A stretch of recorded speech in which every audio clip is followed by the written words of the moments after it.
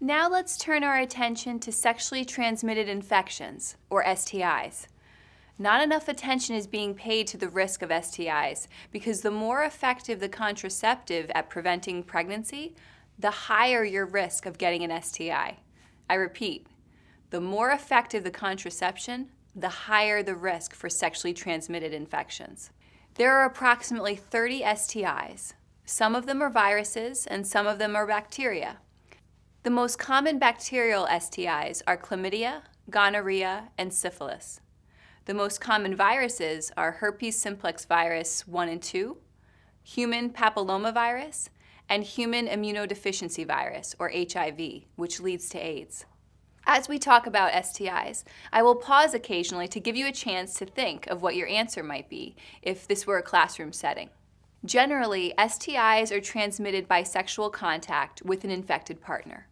So does that mean that both men and women can be infected with these STIs? Yes, although depending upon the STI, some affect women more than men, and some men more than women. You may wonder if it is necessary to have sexual intercourse to transmit these diseases. The answer is no. While vaginal, anal, and oral sex do have a much higher likelihood of transmitting infection, it is still possible to transmit infection from skin-to-skin contact. If bodily fluids of the infected partner gets on the skin of an uninfected partner who has a break in the skin, whether it be from a scratch or a rash or a pimple, or even if the man has shaved recently, then the bacteria or virus can infect through the breaks in the skin. The pre-ejaculatory fluid is known as Cowper's fluid.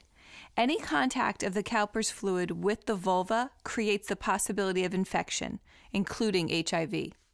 Would you always know when you have been infected? The answer is no. Some of these STIs have almost no symptoms initially. Others have relatively minor symptoms in the beginning. Even the ones with symptoms tend to have the symptoms appear to clear up and go into remission, but unless the STI has been treated, then the infection has simply gone into hiding, a latent phase in which there are no symptoms, but the STI is multiplying. Are there medicines I can take to cure STIs? The answer is that bacterial infections can sometimes be cured with antibiotic therapy, but both partners must be treated at the same time to avoid reinfection. Antibiotic resistance from recurrent use is becoming a big medical problem. How about viruses? Can viruses be cured? No, viruses are not curable. There are no drugs or medicines which cure the virus. There are medicines, however, that can help with symptoms and can prevent the viruses from spreading. But some viruses like herpes and HIV can never be totally eliminated and require lifelong therapy.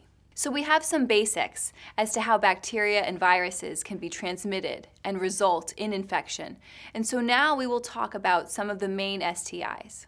One of the reasons that contraceptives are bad medicine is that the more effective the contraceptive is at preventing pregnancy, the more likely it is to result in an STI. The reason for that is that when the partners are more certain that there will not be a pregnancy, there is a tendency not to use the condom, and unless both partners are, as they should be, completely committed to each other in marriage and certain that neither of them have a sexually transmitted disease, then there is the risk of the other partner getting an STI. So now let's take a look at some of the STIs that can result even when using contraceptives that are effective at preventing pregnancy. Chlamydia. Chlamydia infection is one of the most common sexually transmitted infections worldwide. It is a bacterial infection caused by Chlamydia trachomatis. It is estimated that 1 million individuals in the United States are infected with chlamydia. Chlamydia can be transmitted during vaginal, anal, or oral sex and can be passed from an infected mother to her baby during childbirth. Most women who have a chlamydia infection of the cervix, also known as cervicitis, have no symptoms and do not even know that they are infected. When men have a chlamydia infection of the urethra, urethritis, it is usually symptomatic, causing a white discharge from the penis. This chart shows the rates of chlamydia infection for men, here on the left, and for women, here on the right, by different age groupings, starting here with the 10 to 14-year-old age group, all the way down to the 65 and older age group. These figures show the 2009 incidence of chlamydia in men and women. Age groups of men and women, both in the 15 to 24-year age group, are by far the most infected of all the age groups. Look at the two bars through this area, where the green highlight is located. Notice again that the women are on the right and the men on the left. Serious problems occur when women don't realize that they are infected. Bacteria can travel up into the fallopian tubes, which can cause infertility and ectopic pregnancies. At least 1/3 of infertility today is caused by chlamydial and/or gonorrheal infections.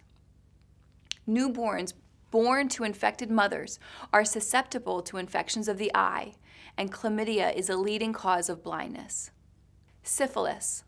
Syphilis is a highly contagious disease spread primarily by sexual activity, including oral and anal sex. The disease can be passed to another person through prolonged kissing or close bodily contact. Syphilis is spread from sores, and the vast majority of the sores go unrecognized. The infected partner is often unaware of the disease and unknowingly passes it on to his or her sexual partner. There are 3 stages of syphilis. In the primary stage, you may notice 1 or more sores within 10 to 90 days after exposure. The sores will go away in 3 to 6 weeks, but without treatment, it will move on to the secondary stage.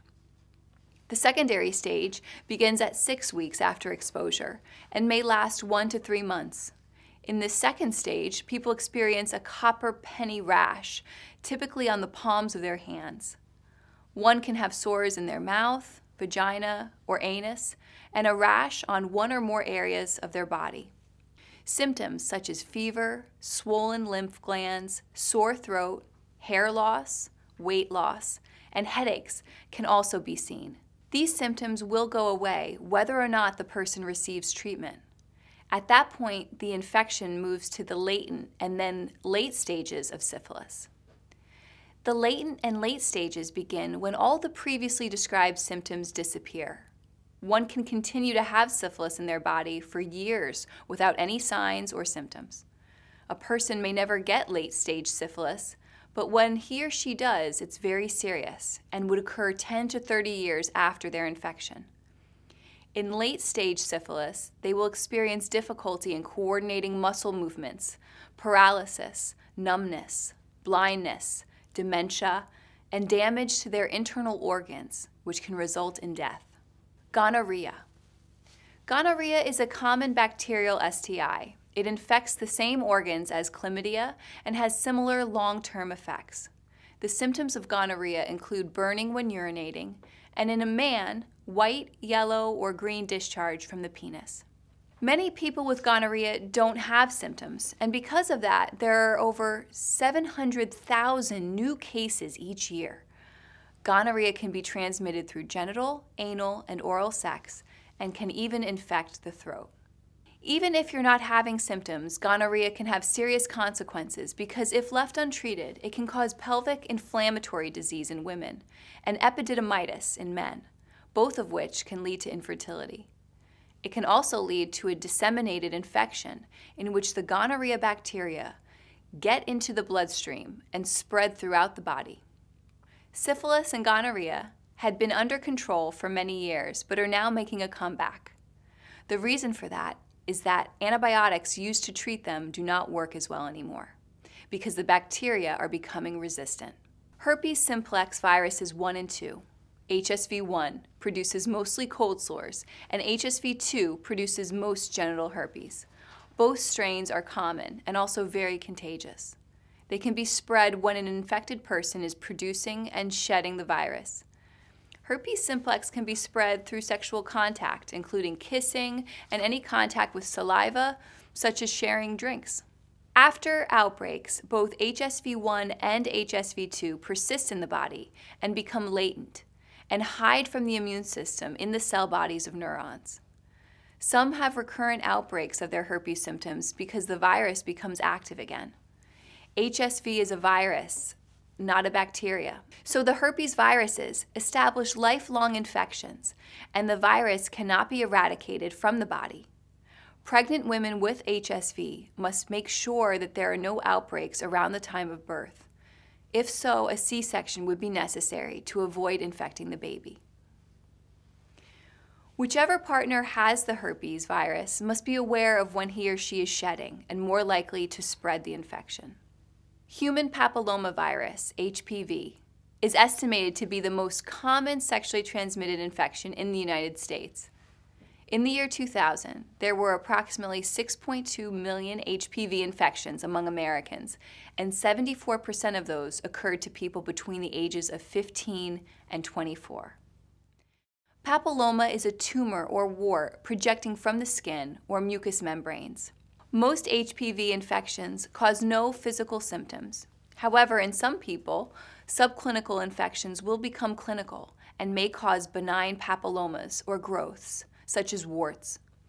Some people have hundreds of warts covering their external genitalia, requiring powerful immune-modulating medications and/or cosmetic surgery. Cervical cancer is caused by HPV. The HPV-16 and HPV-18 strains cause around 70% of cases.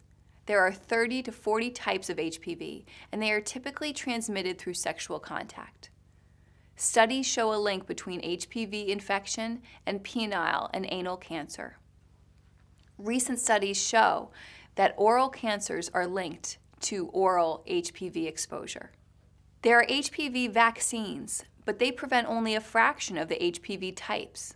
We don't know how long the vaccines last, and the vaccines carry the risk of paralysis and death. It has been estimated that if a college woman has at least one different partner per year for 4 years, the probability that she will leave college with an HPV infection is greater than 85%. Do condoms completely protect from the HPV virus? No, because the areas around the genitals at the base of the penis and the outer part of the vagina, including the inner thigh, are not covered, thus exposing those areas to the infected person's skin. Most sexually active men and women will probably acquire genital HPV infection at some point in their lives. Human immunodeficiency virus, HIV, causes the acquired immunodeficiency syndrome, AIDS, a condition which causes progressive failure of the immune system. This impacts the body's ability to fight infections and allows life-threatening opportunistic infections and cancers to thrive. Without treatment, the average survival after infection with HIV is estimated at 10 years. Infection can occur by the transfer of blood or semen or vaginal fluid. Many people do not develop symptoms after getting infected with HIV. Others have only a flu-like illness for several days, and these symptoms usually disappear on their own within a few weeks. However, after the initial infection, although one may have no symptoms, the progression of the disease continues for up to 10 years. During this period, the virus continues to multiply actively and infects and kills the cells of the immune system. Our immune system allows us to fight against bacteria, viruses, and other infections. Currently, there is no cure for HIV/AIDS. Antiretroviral therapies have brought renewed hope for many people living with HIV. However, they do not offer a cure, and they can cause many side effects. This sexual exposure chart shows how increasing numbers of sex partners that a person has in his or her lifetime increases exponentially his or her exposure and risk of STIs. The assumption is that every person the guy at the top of the chart has had sex with has had the same number of partners that he has had. And the Surgeon General tells us that when you have sex with someone, you are having sex with everyone they've had sex with for the last 10 years, and everyone they and their partners have had sex with for the last 10 years. So up on the top left, if you only have one partner your whole life, and your partner has never had sex before either, then you would have 0 chance of getting an STI. Pretty awesome, right? If someone has 3 sex partners in his or her life, and that person's partner has also had 3 sex partners, then there is an exposure to 7 other persons' STI risk. And what about the person who has had 8 partners? That's over 250 exposures to STIs. Our culture tells us that multiple sex partners isn't a big deal and doesn't affect us, but this chart tells us otherwise. It's really pretty unbelievable, isn't it? So in case you are getting the idea that there seems to be a common thread running through most of the cultural minefields we're discussing today, you're right. There are so many problems in our society, and a lot of them stem from the misuse of our sexuality.